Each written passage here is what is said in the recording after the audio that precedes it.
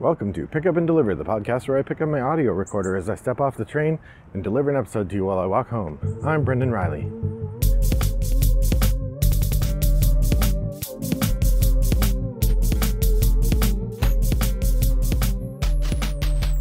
Well, hello listeners. It's a lovely day here in suburban Chicago. It's pretty warm. It's the beginning of September, and I think I've inadvertently taken a 2-week hiatus from the podcast. I was clipping along at a good rate, recording episodes, and then I had a journey to take my daughter to college, and I did not release one episode in there. So sorry if you've been missing it. I'm back.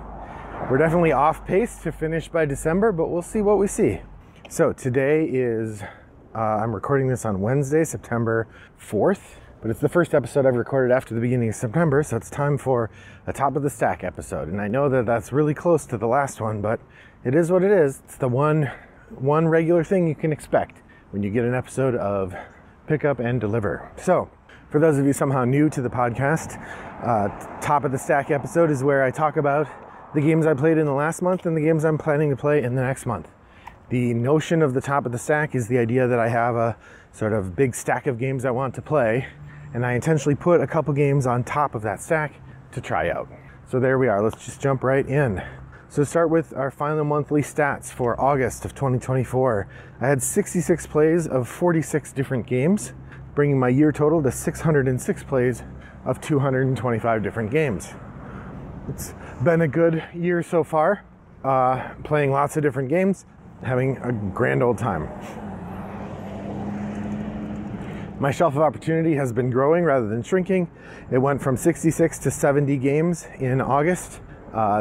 That's actually, I feel pretty good about that actually, since Gen Con was in August and I did pick up a few games there. I also had a couple games given to me and found a couple games at Goodwill. So having a robust influx of games, and I still managed to play enough of them that I only added 4 to the collection, or I only added 4 to the unplayed list. My collection size, however, expanded by 9. So I went from 596 games to 605 games. I've now crested 600, folks. This is truly perilous. We'll see if I can do some good work here this fall to get that number down below 600, but I doubt it. My most played game on the table was Palaces of Carrara. That might be a July stat. Hold on a second.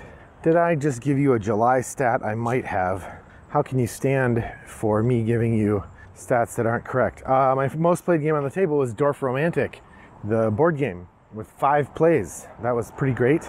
And my most played game online is a tie between PAX Renaissance 2nd Edition and PAX Premier 2nd Edition, both at 4 plays. So I'm getting a lot of plays of those games in. But Dorf Romantic was the winner for most plays on the table. I had 4 games that I put on top of the stack.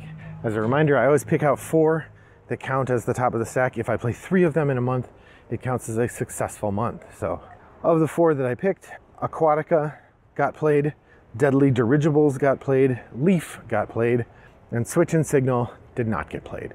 So 3 of the 4 got played, successful month.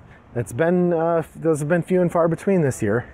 My total for the year is 17 out of 24 possible games. If I'd had all successful games so far, it would have been 24 out of 24. And if I'd played all 4 games, it would be 32 out of 24. Well, it was a great month for playing new games. I played 13 new games this month. Coming into the month, I had 52 new games played this year. Coming out, I had 65. So really robust month for that.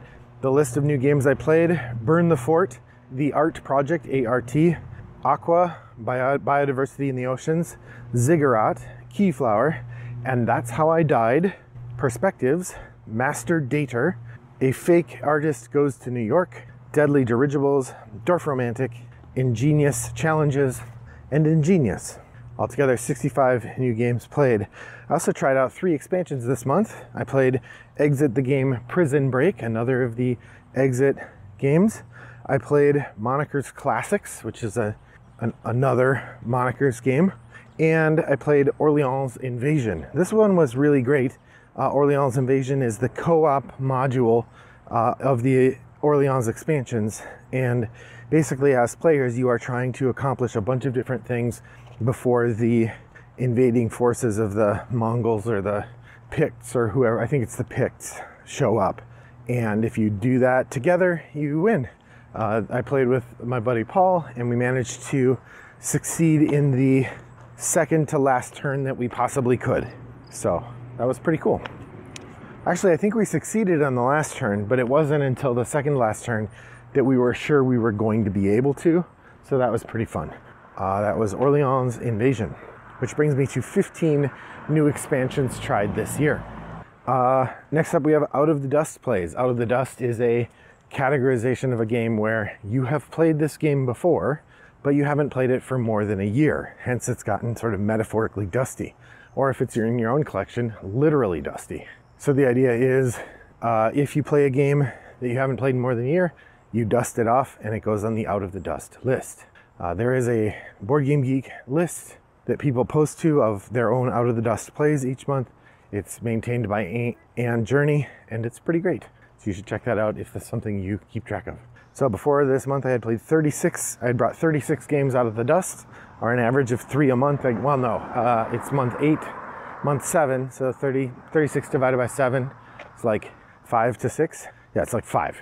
So on average, I'm bringing out 5 a month. I did better than that this month. I brought out, I guess 5.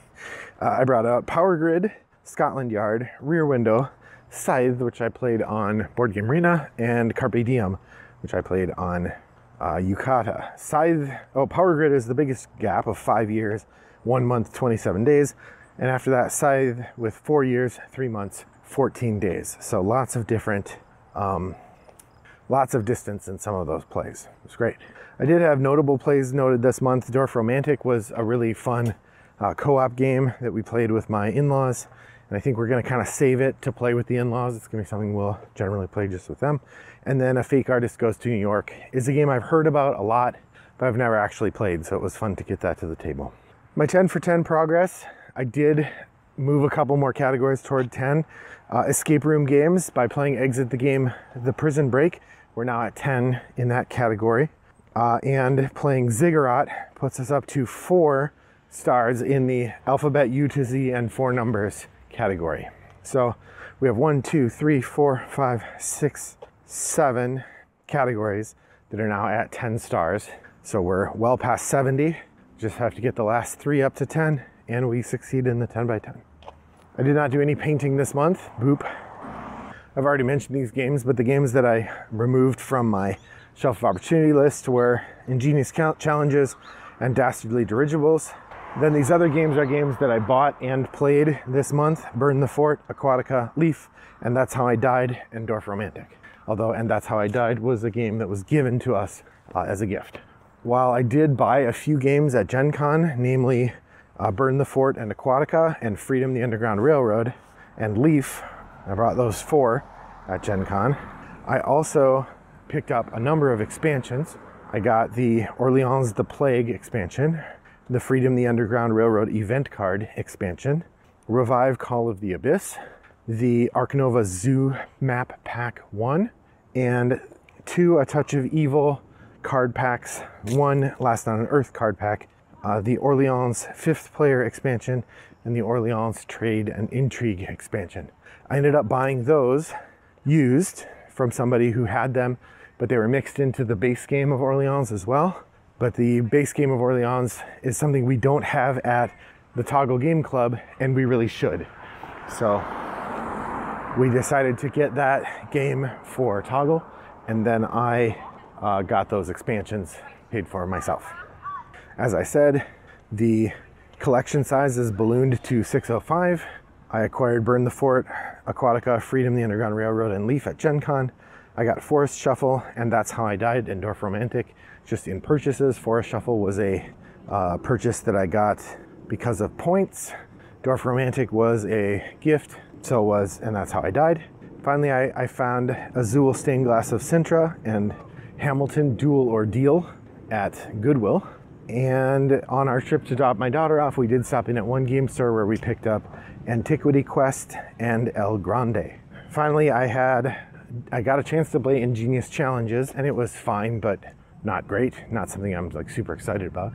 So we decided to donate it since Toggle has a copy of Ingenious, and Ingenious Challenges is like a play on the Ingenious system.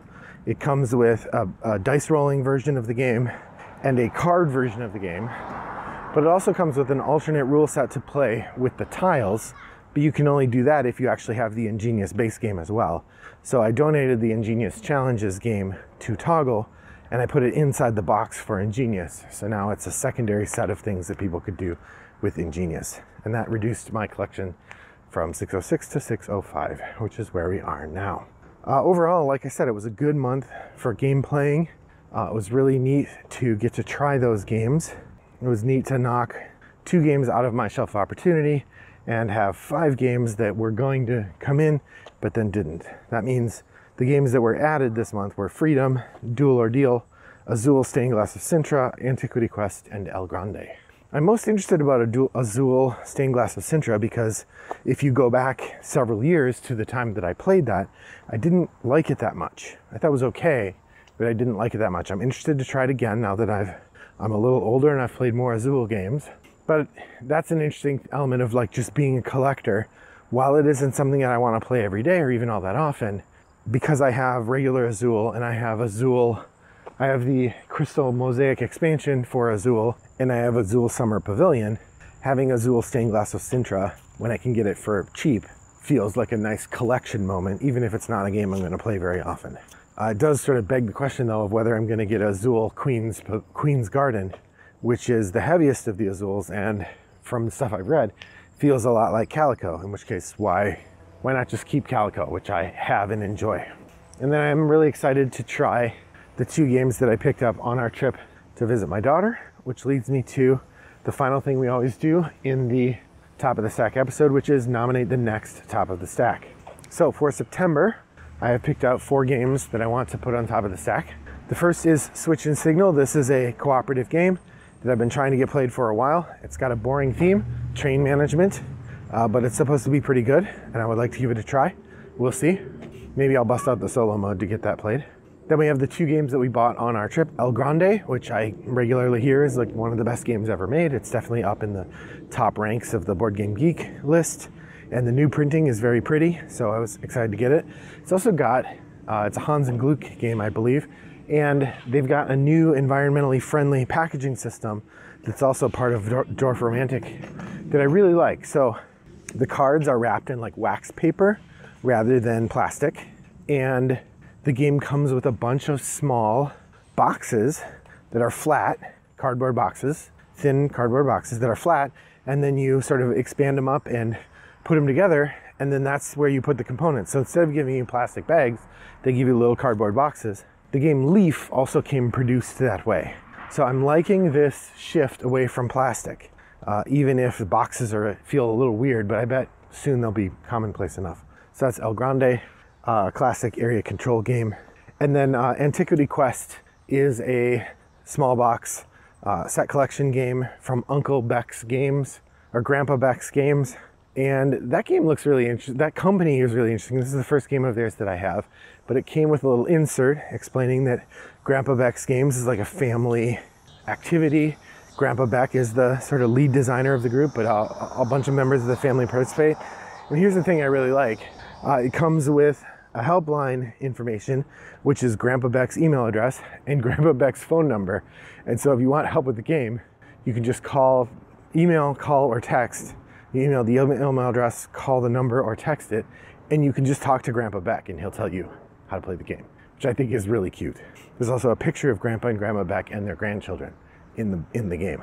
So looking forward to Antiquity Quest. It looks like a pretty simple Rummy-inspired set collection game, but I think it looks fun.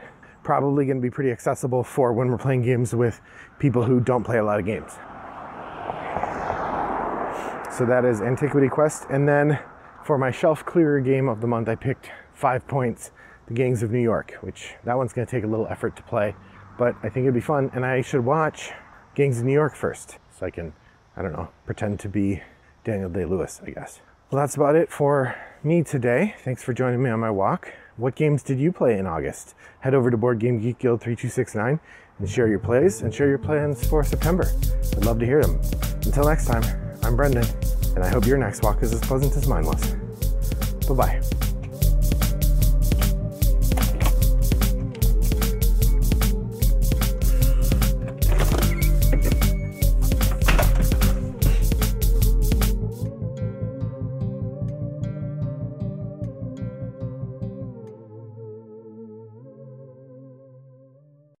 Brought to you by Rattlebox Games.